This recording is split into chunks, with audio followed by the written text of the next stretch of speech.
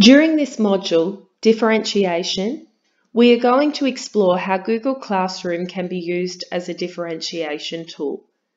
As teachers, we all understand that at different times, students require differentiated tasks. You can create these individualized learning tasks for groups of students or an individual student. This can be differentiated through the way you teach the information, how the process is completed, or what product you want students to create. To set a different task for select students, you can create a class task. In this case, we will create an assignment. You complete the task title,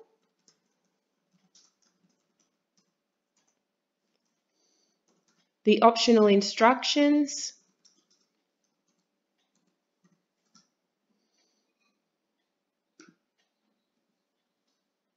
the points,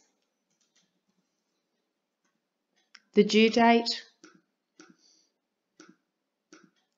the topic, and you move back to look at the drop-down box of all students. You deselect all students, and then you can select the students you want your task to go to. After this, you can assign the task.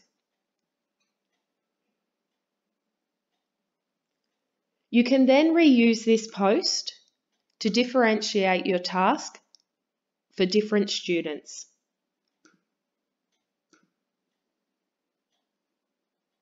This will pull across the same information that you just gave out, allowing you to add extra scaffolding if you choose.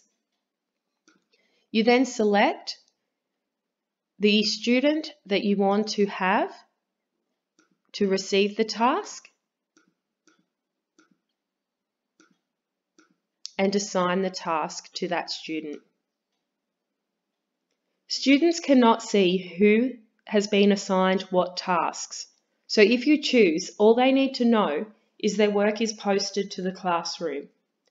You can also edit posts to include more students after you have pushed them out. This is the same process if you are creating a question or an announcement.